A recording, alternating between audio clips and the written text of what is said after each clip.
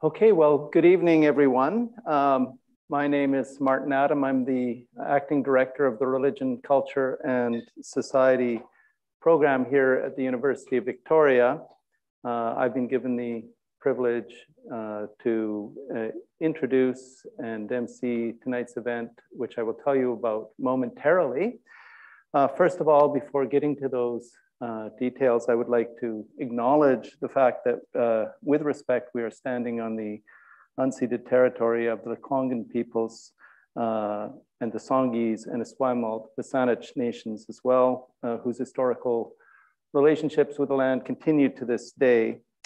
So with gratitude and respect, we will continue on and I will tell you a little bit about the background for today's lecture. It's part of course, the Center for Studies in Religion and Society ongoing weekly series, but it is also a special lecture put on through the Faculty of Humanities, a part of the Lansdowne lecture series, which every year we bring a distinguished speaker to campus. Each academic unit, including Religion, Culture, and Society, are given this opportunity. And so our choice this year is Karin Meyers, somebody who I will tell you a little bit about. I won't go on too long at her request, and because there's so much of interest that we want to hear from her tonight. She's the academic director of the Amangalam Research Center in Berkeley, California, which is on the traditional territory of the Ohlone people. She teaches courses and organizes programs to make the scholarly study of Buddhism available and accessible to Buddhist organizations, practitioners, and the general public, including an upcoming program on Buddhism and the imagination.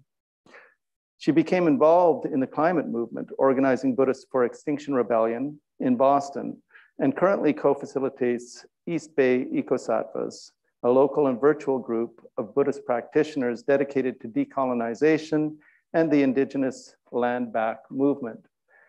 So you can see that Karin comes with some very interesting background and a long list of academic credentials, which I won't go into, but just on a personal note, I would like to say that I've long been a fan of Karin's work. I always seem to be either one step behind or one step after looking at what she's done in various areas, everything from Buddhism and free will to meditation theory and practice, and most recently Buddhism and ecology. So I think we're all going to learn a lot today. And with that, I will introduce Karin Meyers. Thank you.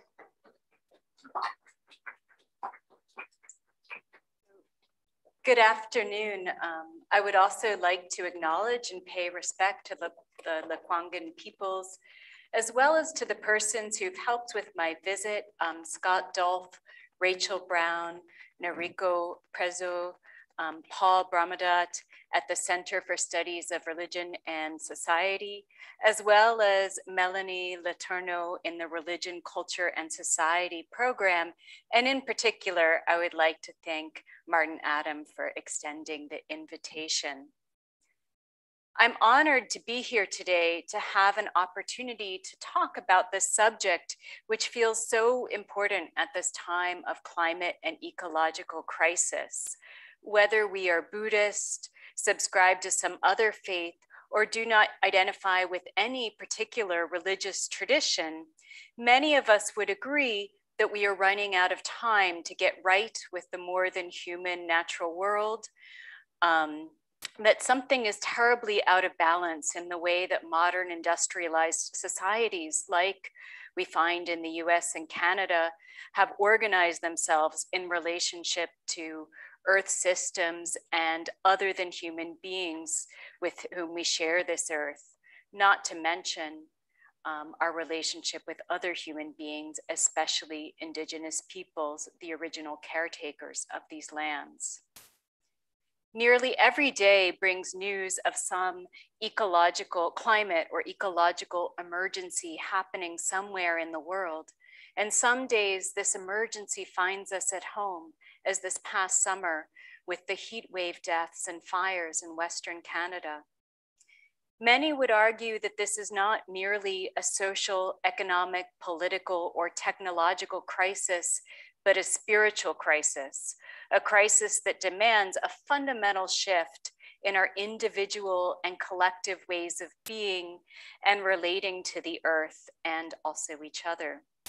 It is also arguable that this is a shift which many historical religious traditions, including Buddhism, are not fully equipped to navigate, simply because there was not a climate or ecological crisis of this scale at the time of their founding.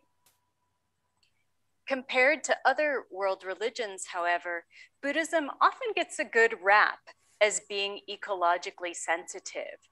From an historical perspective, this is a bit curious because, as we will see, when it began, Buddhism was rather ambivalent about the natural world.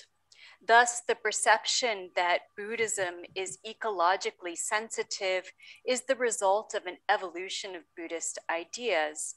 And today I'd like to trace some of these ideas from early Buddhist perspectives on the natural world through doctrinal shifts in later Indian and East Asian Buddhism, which have helped pave the way for the ecologically engaged forms of Buddhism that have been emerging today.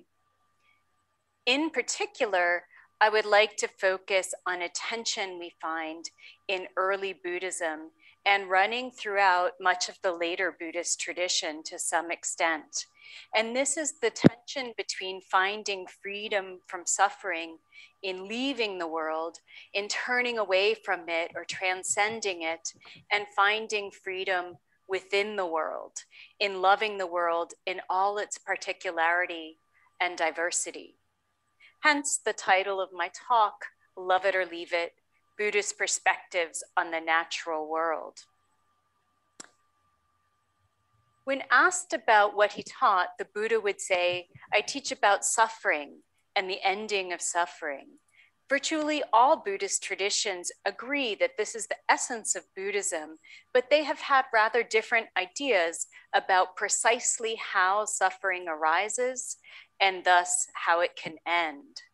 In early Buddhism, liberation from suffering is presented in terms of transcending the world, transcending conditioned embodied existence, transcending the cycle of rebirth or samsara in order to realize the unconditioned or nirvana.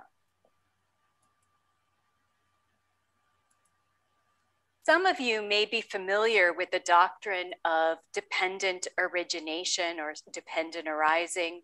This doctrine is often interpreted today in explicitly ecological terms as offering insight into and celebrating the interconnected web of life.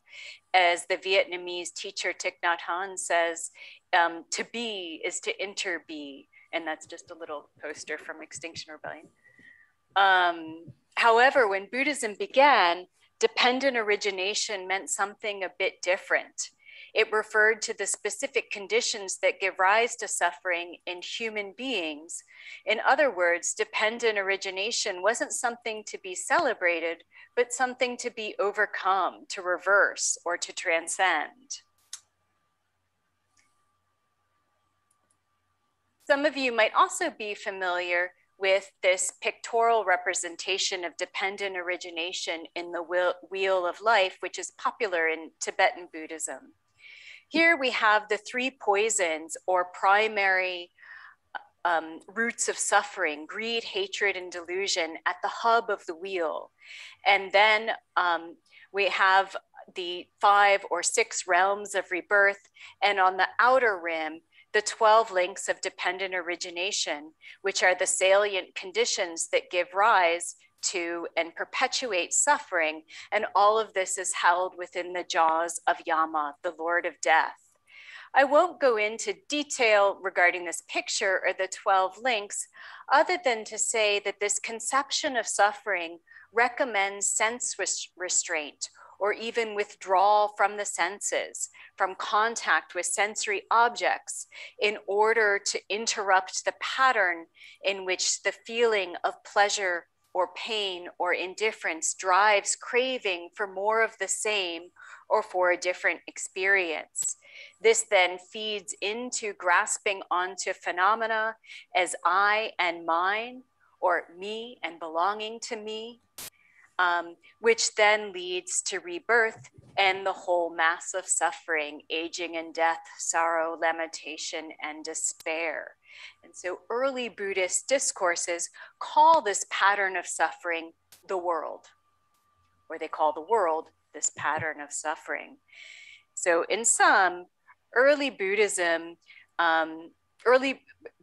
proposes the following dichotomies: the dichotomy between samsara and nirvana, conditioned versus unconditioned existence, embodied or minded states versus a state beyond body and mind, dependent origination versus reversing the process of dependent origination, or the world and what is beyond the world. And so all of this reinforces the basic idea that freedom from suffering is to be found in transcending the world. This orientation is also clear in early Buddhist cosmogonies, or stories about the creation of the world. Because they hold that everything must have a cause, a set of conditions that come together to make the arising of something possible, Buddhists don't talk about absolute beginnings, but they do speak of relative beginnings, of the rebirth of persons after death and the recreation of the world after a cycle of destruction. One such story, in the Aganya Sutta, or the Discourse on Beginnings, reveals a lot about Buddhist perspectives on the natural world. Here, the Buddha describes how after the near total destruction of the world, in which only the quasi-physical planes of the heavens remain, a physical world reemerges. Heavenly beings of light are born into the newly forming world and gradually become dependent on food. They become more solid and substantial and differentiated in their bodies. And as this happens, they learn to despise each other.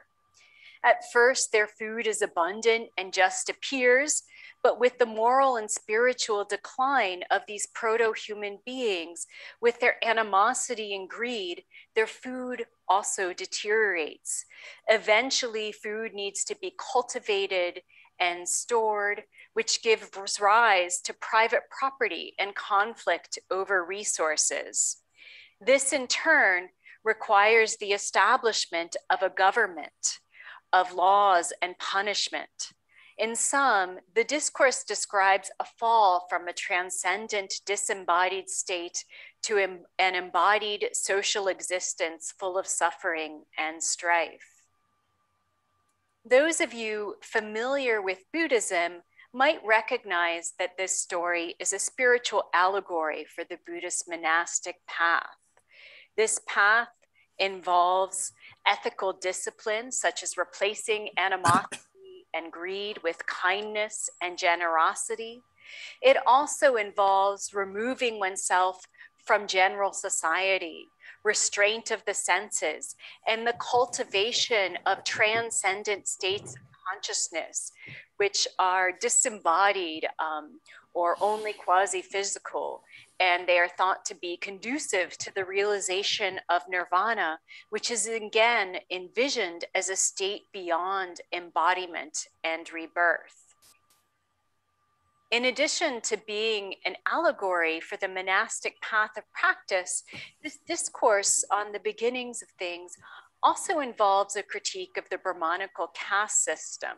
Thus, it is natural, and I'm not going to go into that today, but it's natural that it should center, given that context, it's natural that it should center human beings, yet its anthropocentrism, its centering of humans is still rather shocking.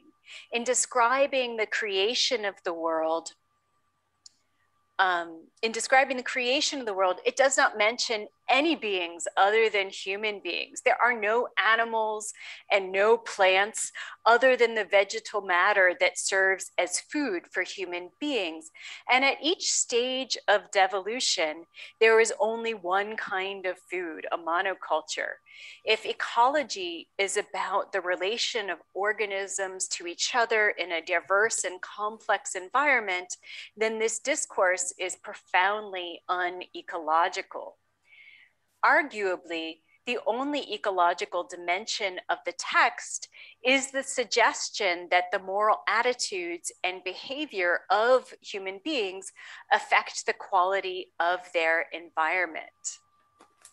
This point about the effect of human to human relations on the environment is made more clearly in a closely related discourse called The Lion's Roar of the World Ruler.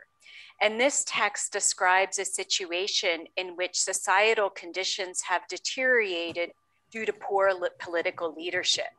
Poor rule has led to poverty and the unwise distribution of resources, which in my mind sounds a little familiar. But the version of the text, the version of the text preserved in Chinese details the effect that this has on the environment at the lowest point of societal collapse. And so I'll just read a slightly abridged version of a passage from that text. At that time, one no longer hears in the world the names of ghee or honey or any sweet delicacies.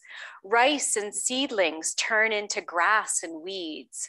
Silk, brocade, cotton, and white wool are not seen at all. Fabrics woven from coarse hair are the only kind of clothing. At that time, many thorny bushes grow on this earth, and there are many mosquitoes and flies, fleas, snakes, vipers, wasps, centipedes, and poisonous worms. Gold, silver, lapis lazuli, pearls, and what are called gems completely disappear into the earth. On the surface of the earth, there appear only clay stones, sand, and gravel. There are many ravines and deep gorges with rushing rivers. The earth is a wasteland and people are scarce. People go about in fear. And at that time, fighting and plundering will manifest. Grass and sticks taken in hand will become weapons. For 7 days, the people will turn to mutual harming. And that's the end of the quote. During these 7 days, the discourse goes on to describe, a small group of people hiding out in the hills agree not to attack each other. And they gradually discover the benefits of and adopt other core Buddhist moral precepts based on the principle of non-harm. Eventually, society and the environment recover, which ushers in a new golden age in which the future Buddha Maitreya appears, and another world ruling monarch also arises. Interestingly, when this monarch retires, he does not pass his wealth and kingdom on to his son, as in the previous golden age, but instead gives it to the people. Political lessons aside, this discourse reinforces the idea that human moral attitudes and actions affect the physical conditions of the world, as well as the idea that human beings are at the center of the world rather than merely part of it. And so virtually all of the environmental conditions mentioned are those that pertain to human comfort and enjoyment. Precious materials like silk and gems are not available, and deep gorges and rushing rivers that appear are difficult for human beings to navigate. We find a similar ethos in other early Buddhist descriptions of especially ideal urban environments, which seem to be ideal environments for lay people. In contrast to the austere, maybe monastic conditions described in the Discourse on Beginnings, these cities have abundant forms of life, but only those animals and plants that are useful or pleasing to human beings appear. For example, people enjoy well-planned parks and ponds with jeweled trees. There are songbirds and gentle rather than steep slopes down to the river, and an absence of dangerous wild animals. And the trees grow cooking pots and the like. So given the anthropocentrism that we find in these early Buddhist texts, it's not surprising to find that early Buddhist schemes of rebirth also center human beings. And so although there are various realms of existence, these are conceived primarily as pre- and post-human destinies. There are births as human-like beings in hell and in ghostly realms, as well as in God and the demigod realms. Vegetable and elemental life, which is respected by other Indic traditions, is excluded. There are non-human animals, but their realm is also conceived primarily as an unfortunate post or pre-human destiny. Animals are depicted as stupid, violent, and lustful, and as incapable of making spiritual progress. And so animals are basically more carnal, lesser humans, rather than forms of life with their own distinct characteristics and intelligences. So far, we've seen that early Buddhist attitudes towards the natural world include identification of sensory or embodied existence as a problem, as well as a profound centering of human beings and interest over the greater ecosystem and other than human beings. However, we've all seen pictures of the Buddha under a tree. According to tradition, the Buddha was born under a tree, awakened under a tree, taught under a tree, and died under a tree, although different trees. In early Buddhist art, the Buddha is even represented as a tree, the picture on the left there. Furthermore, stock phrases describing the path of meditation begin with the instruction, take yourself to the foot of a tree. And set up mindfulness. In the Indian subcontinent, the shade of a tree has some practical or instrumental value for sure, but surely all of this association with trees also must speak to a special connection with trees, if not to the rest of the natural world.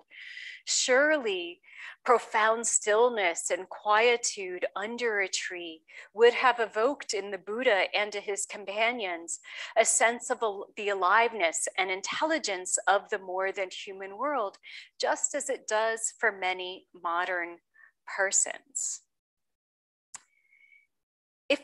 However, if the Buddha did experience such nature connection, if it was part of his teaching on dependent origination, then the texts are silent on the matter. However, the texts do speak to the benefits of practice in nature. So the Buddha suggests that the ideal place for a monastery is a forest grove, although one that is not so far away from town that the monks can't walk to town to get provisions, to get offerings from lay people, receive material support, and they can also share the Dharma with people in town. However, early Buddhist texts also speak to the benefits of practicing in the wilderness. They suggest that the wildness, weirdness, and hardships of nature, the dangers of nature, help promote non-attachment. And less often, they suggest that the beauty and harmony of nature might support the serenity and stillness required for meditation. This suggests these descriptions of practice in nature certainly suggest a greater intimacy with the more than human natural world than the discourse on beginnings or in those descriptions of urban paradises. However, these texts are still oriented towards transcending the world. Here too, removal from society is preparation for withdrawal from sensory experience and eventually from embodied existence, from the cycle of rebirth. The nature and health or intrinsic value of the more than human world seems to be a rather secondary concern, if one at all. Yet, the more than human world does play an important role in early Buddhist practice. The first ethical precept is not to kill or injure any living beings. This suggests that animals and maybe even plants are worthy of our moral consideration, even if they are not moral agents themselves, and if they are of lesser value than human beings, as is suggested by early Buddhist cosmology and ethics. The value of the more than human world is reinforced by Buddhist heart practices, which include the divine attitudes of loving kindness, compassion, sympathetic joy, and equanimity. And these attitudes include all living beings. While later classical instructions for practice tend to focus on cultivating these attitudes in relationship to different categories of human beings, the preferred method in early discourses is to radiate the attitude with all categories of beings in mind. So deliberately inclusive, these texts specify beings of different strengths and sizes, those that are seen and unseen, near and far, born and yet to be born. Some texts also specify that various classes of deities, some texts also include various classes of deities or include both stationary and mobile beings, that is plants as well as animals. In the early discourses, the divine attitudes, again, are cultivating by radiating these attitudes towards all categories of beings in each of the cardinal directions, until one experiences the attitude without any obstruction or boundary, and without any preference or distinction between beings. Hence, these qualities are also described as immeasurable or boundless. Although the focus is on the transformative effect on human beings when they cultivate these qualities, the notion that all beings are equally worthy of love seems to counteract the anthropocentrism we find in other early Buddhist texts, and also perhaps the impulse to transcend the world. Given that early Buddhists saw rebirth, and especially animal rebirth, as unfortunate, it is not surprising to find animals as proper objects of compassion. But what about sympathetic joy, the delight one feels in response to the gifts and good fortune enjoyed by others? The fact that this is to be cultivated in relationship to all kinds of beings so it seems to suggest a celebration of life. Moreover, attending to the diversity of beings and rejoicing in their gifts and good fortune as if they were our own would seem to require an opening rather than a closing of the senses, and finding something of value in conditioned and embodied existence in other beings and in ourselves. Although they have fallen somewhat out of favor today, the divine attitudes were at one point considered central to the Buddhist path. Early Buddhist texts describe the divine attitudes as resulting in freedom of the heart, meaning liberation from afflictive emotional states. This freedom is presented as complementary to, and even as a prerequisite for liberation by wisdom. That is, the liberation that comes from insight into the instability, dissatisfactoriness, and selflessness of phenomena. This suggests that liberation involves loving the world, even as it requires letting go of attachment to and identification with it. While the divine attitudes, again, seem to reflect or recommend a different orientation towards the world, early Buddhism is still oriented towards a transcendent rather than immanent spirituality or conception of freedom. While this orientation persists to some extent in later Buddhism, there are some seismic shifts with the advent of the Mahayana or greater vehicle Buddhism, which decenter this conception of the path. Beginning around the 1st century BC, or 1st century of the Common Era, there are some reconceptions of the relationship between samsara and nirvana, dependent origination and awakening, which have critical implications for Buddhist perspectives on the natural world in East Asia and in the West today. And I will want to discuss 3 of these briefly before making some final comments about ecologically engaged practice today.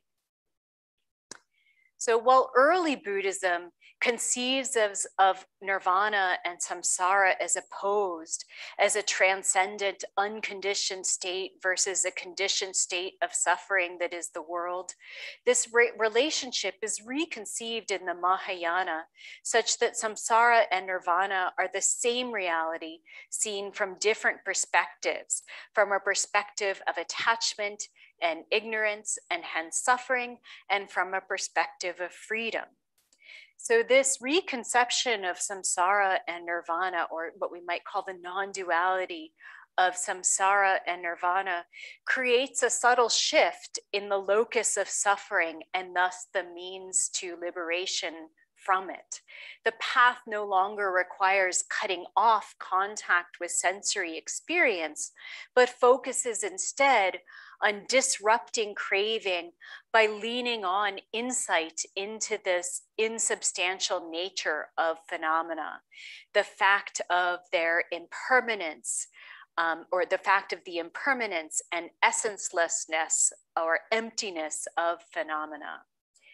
According to this view, phenomena are not unreal, but they don't have the kind of solidity and stability that we habitually attribute to them. Part of the insubstantiality of phenomena emphasized in the Mahayana is the fact that they don't exist independently, but only in relationship to other phenomena. We find this idea in early Buddhism in regard to persons. Persons are not permanent and do not exist independently.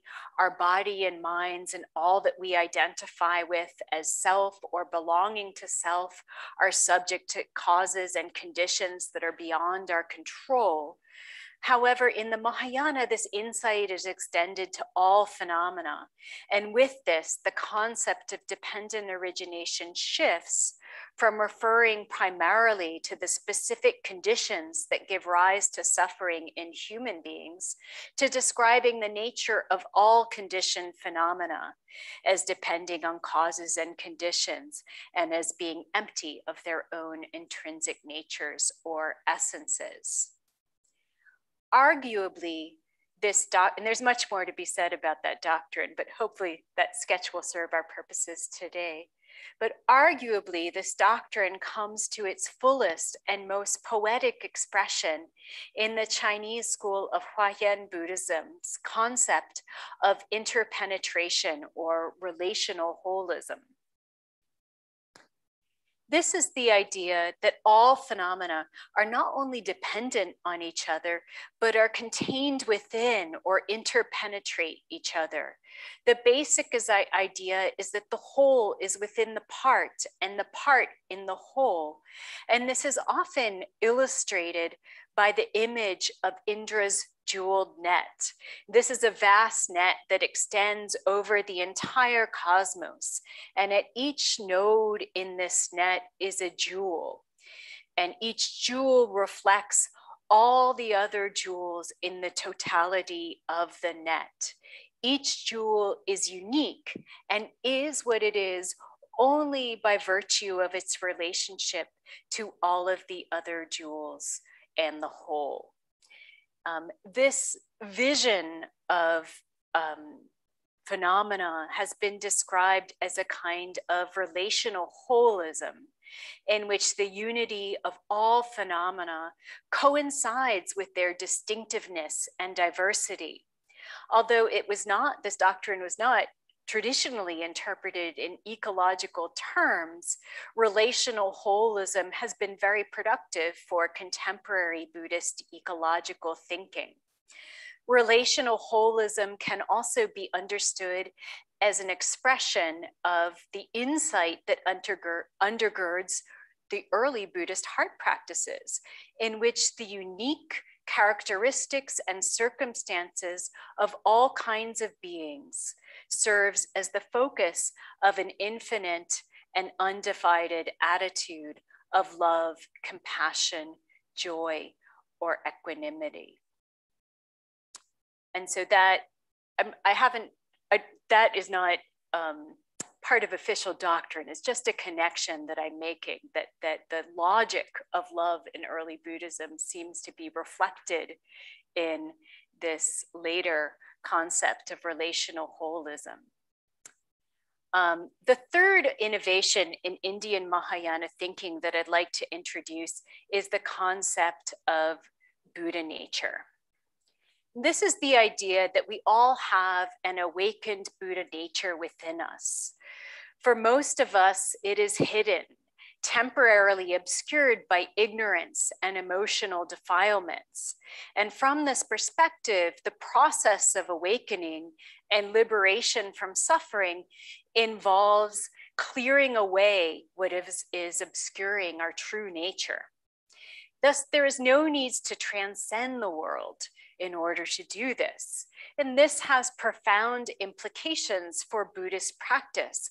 The idea of our own awakened nature as immanent in our being complements the idea that nirvana and samsara are not separate realities, but rather the same reality under different perspectives. In other words, the doctrine of Buddha nature reinforces the idea of awakening within the world rather than by transcending it. While the Indian Buddhist doctrine of Buddha nature focuses on sentient beings and especially human beings, East Asian Buddhists extend Buddha nature to all phenomena, especially the natural world. According to this doctrine, to some versions of this doctrine, all phenomena express Buddha nature, but they do so in their own distinctive ways. In doing so, they teach the Dharma. And although they do not speak in human languages, their teachings can help human beings discover our own Buddha nature. In some versions of the doctrine, so-called insentient beings like rocks and trees and grasses are considered more awake than us, or they do not even need to awaken because unlike us human beings, they express their Buddha nature without the interference of a deluded and dividing mind. The idea that all phenomena express Buddha nature radically inverts the hierarchy and anthropocentrism of Indian Buddhism. It also recommends a way of practice that involves attentiveness to the more than human world in all of its distinctiveness. And like the Huayan doctrine of relational holism and the early Buddhist divine attitudes, it suggests that this distinctiveness can coincide with the fact of unity or oneness. I would like to conclude today with some thoughts about the implication of these different perspectives for an ecologically engaged Buddhism. As previously mentioned, some of these later developments in Buddhist doctrine, like the idea of dependent origination as an interconnected web of life, have become commonplace in contemporary Buddhist ecological thinking, and in contemporary ecological thinking more generally. Buddhists, as well as non-Buddhists, cite the doctrine of dependent origination as evidence of Buddhism's ecological credentials, or ecology's Buddhist or spiritual credentials. And there's much to say about that, but I'd like to focus on the Buddhist heart practices, the divine attitudes of loving kindness, and so on, in relation to knowledge and freedom. The contemporary philosopher Hannah de Jager argues for seeing loving as a basis for knowledge. I can't do justice to her arguments or theory here, but the basic idea is that in modern Western context, we tend to understand knowing as a mind in relationship to an object. We know objects when they conform to our ideas and expectations. And this kind of knowing lends itself to a sense of separation, or even violence and domination, because it turns people, animals, plants, and land into objects that can be contained in our minds, within our concepts or categories and ideas. They become objects that can be owned or suit our own ends. Loving is an entirely different proposition when it comes to knowledge. Loving is about relationship. It is about intimacy and curiosity without expectation, without the expectation of fully understanding the other, without the need to contain the other within a concept or use the other for some end of our own. Deep loving respects the distinctiveness and autonomy of the other, and it involves a willingness to be transformed by the other rather than imposing our will or desire upon the other. There's not time to fully spell it out here, but this resonates in my mind with the ethos of Huayan relational holism and the concept of phenomena as unique expressions of Buddha nature. The concept of all phenomena and all beings as unique expressions of Buddha nature. To know in the context of these frameworks is to resist the urge of the rational conceptual mind to erase difference, to resist the urge to make phenomena conform to our own ideas or ends. I also think this resonates with the early Buddhist idea of love as a kind of liberation. Why should love be liberating? And specifically, why should a kind of love that views all forms of life as equally worthy, but respects their particularity and diversity be liberating? The real answer probably cannot be put into words.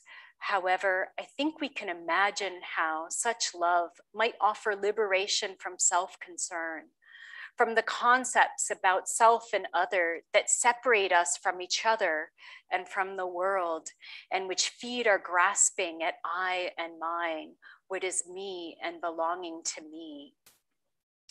Thus, while early Buddhism conceives of freedom as leaving the world, its doctrine of love, combined with the insights into relational holism and Buddha nature, help chart an imminent path of liberation, which encourages attentiveness to the diversity of life and which decenters human beings without devaluing them. And I think this last point is important, because looking at what humans, or at least certain humans, are doing to the earth, many Buddhists and non-Buddhists conclude that perhaps we shouldn't exist. Perhaps we deserve to suffer for what we've done. Perhaps the earth would be better off without us. Perhaps we should give up trying to save ourselves. These feelings are understandable, but the Buddhist doctrine of love refuses this conclusion. It suggests that we are all worthy of love, just not more love than the more than human beings with which we share this wondrous earth. The end.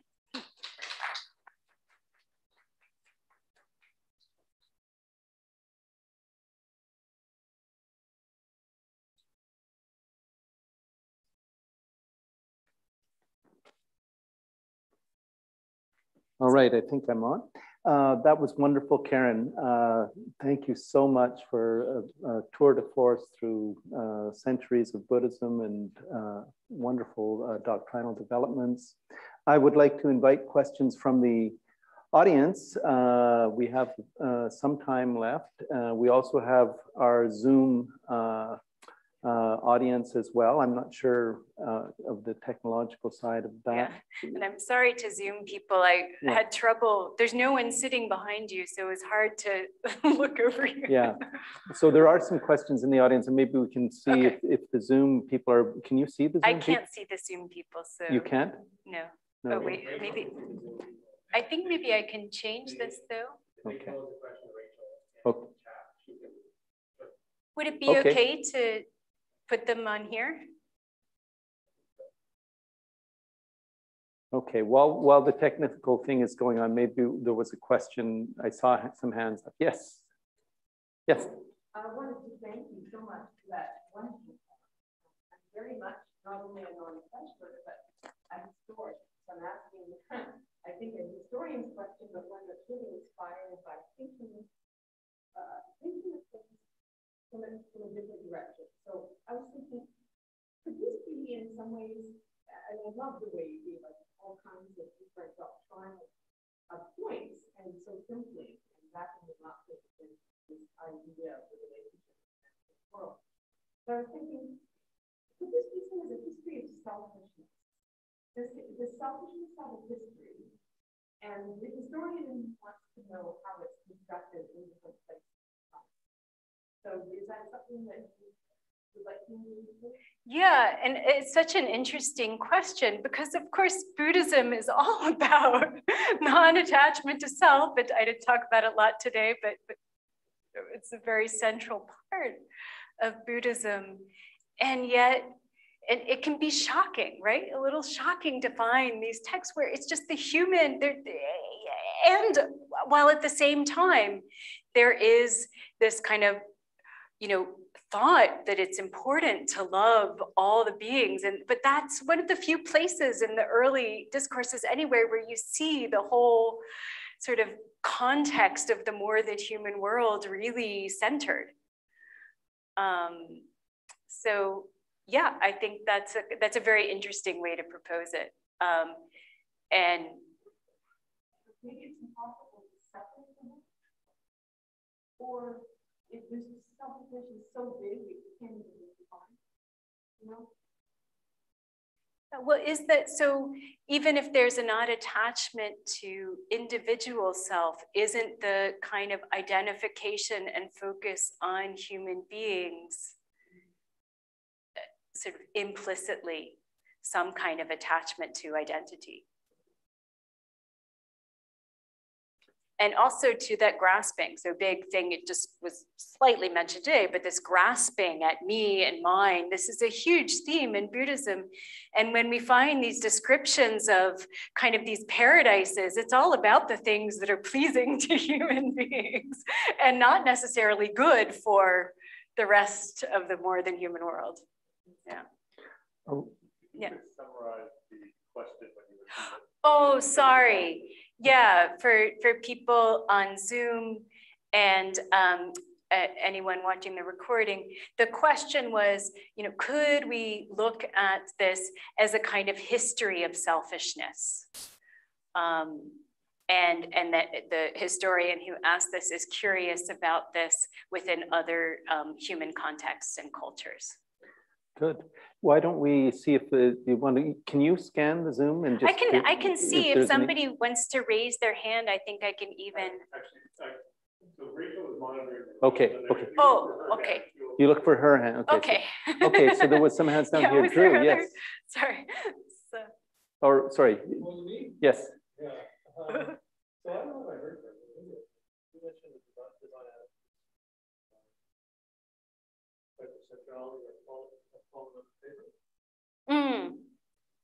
Yeah, I mean, that was sort of a gross generalization. You still find them mentioned all the time in the context of Buddhist practice, but they don't tend to be central practices today. That they're sort of additional practices, or they form the context of some ritual or meditative practice rather than being a kind of path unto itself. And it seems in early discourse, maybe they were at one point regarded as a path. Yeah. Yes. I'm curious to know how this relates, since I'm not a specialist at all, a Western idea of the great chain of being, where you could make a scale of beings all the way up to God. And I'm not clear, again, not knowing very much about it, how we see the interconnectedness of nature in this framework, because it's not clear to me you can love all things equal, but how are they related within themselves? I mean, do we understand ants any differently from elephants? I just don't know how the chain of being might look through these other dimensions. Do you want to paraphrase that for the Zoom? Oh, right. Yeah, thank you. Sorry. Yeah, so the question is, how does this relate to the great chain of being? And how, for example, also do we think, or do Buddhists think of the sort of individual beings within this great chain of being? And I think, like the great, idea of great chain of being, there's a hierarchy here. There's clearly a hierarchy. I think this, I was trying to suggest this gets decentered a bit, especially in the East Asian context, but it begins when we begin to look at each kind of being as having its own distinct Buddha nature and expression, then that creates the possibility of not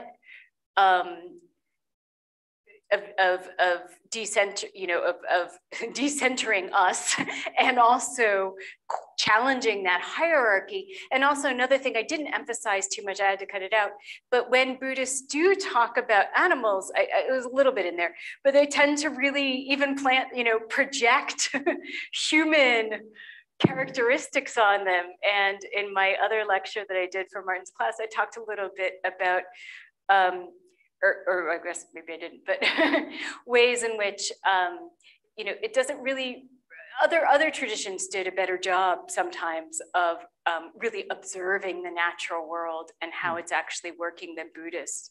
It's been suggested that Buddhists try to rationalize the world and make it fit into this scheme and make it fit with the karma and rebirth, and kind of forget about these other forms of life.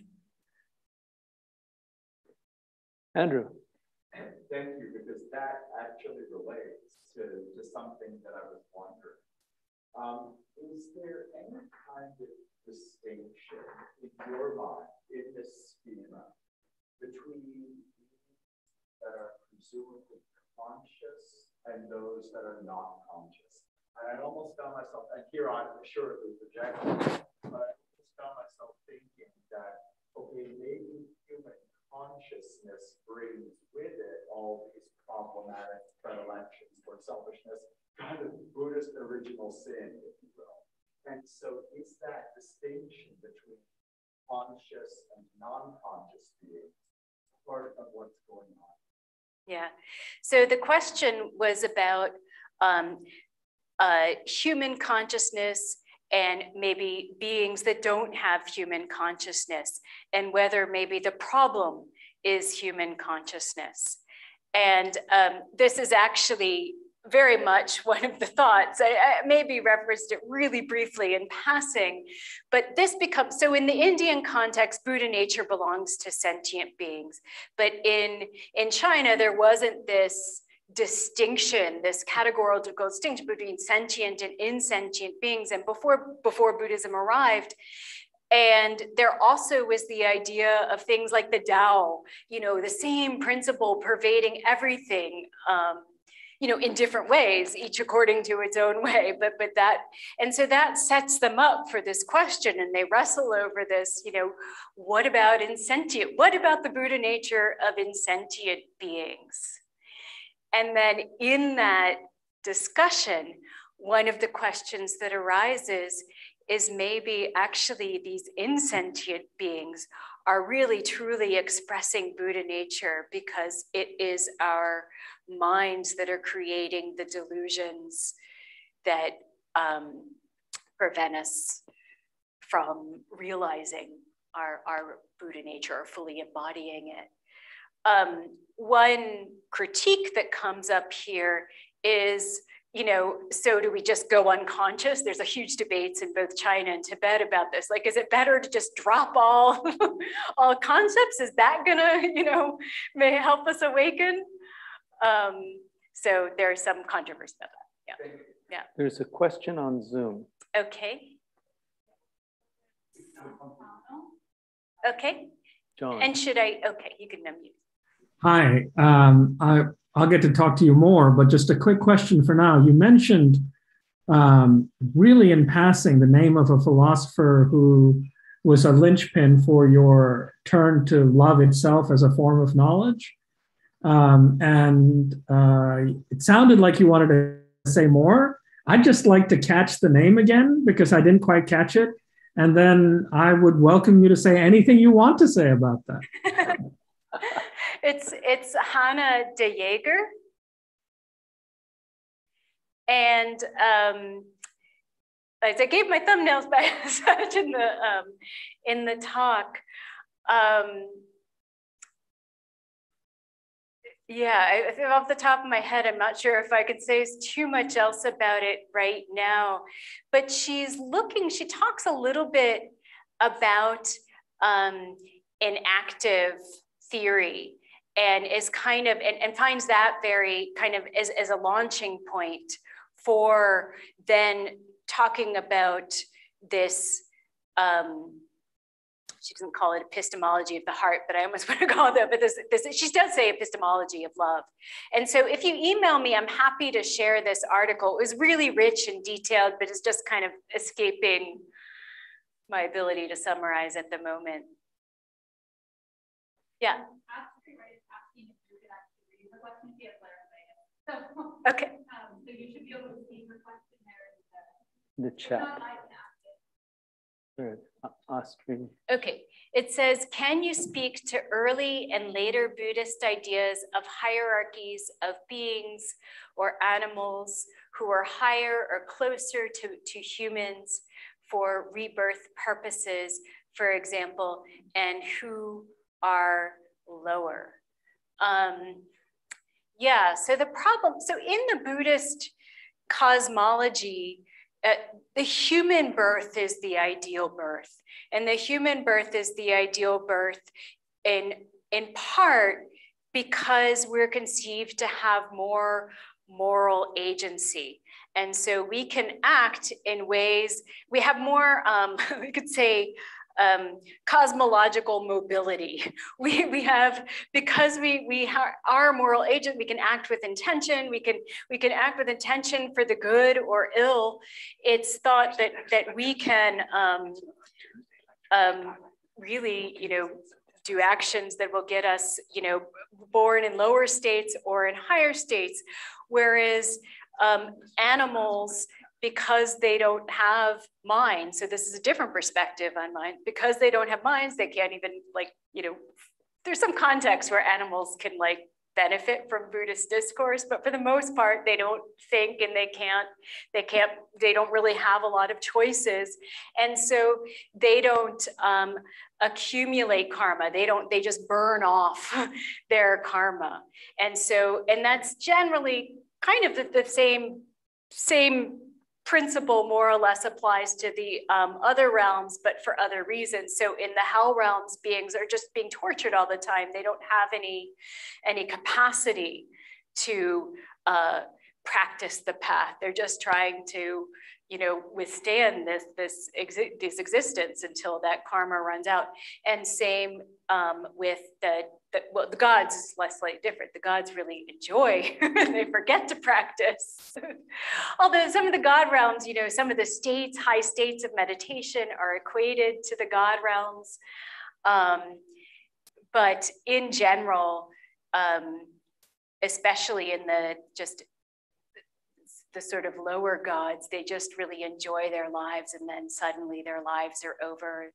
Their garlands wilt, their friends back away from them as they start to smell, and they grow old and die, and they're very shocked by this. So, but in terms of different kinds of animals,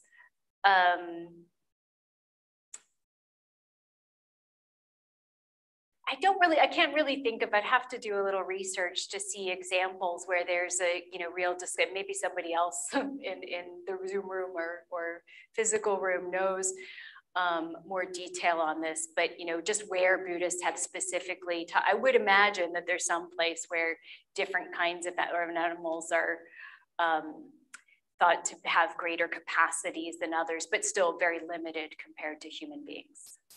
We have time for, Paul had one question, and that'll have to keep it really short and the answer brief as well, and then we have an announcement afterwards. So. This is the perfect end of lecture question. Super easy. You can answer in 5 sentences like that.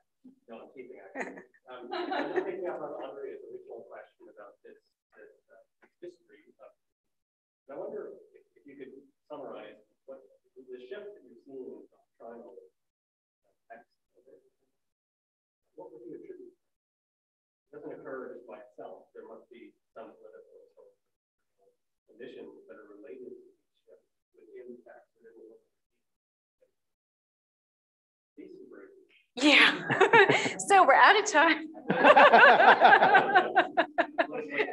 So the question was the very easy question that where do these shifts come from? What are the conditions that generate these shifts?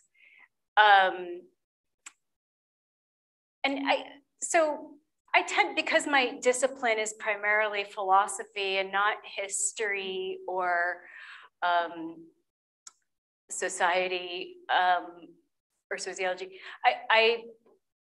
there's probably a lot going on in the larger context, but in terms of history of ideas, you have specific conditions. I think a lot of the Mahayana is trying to get back to some early insights, but in doing so, they create these shifts.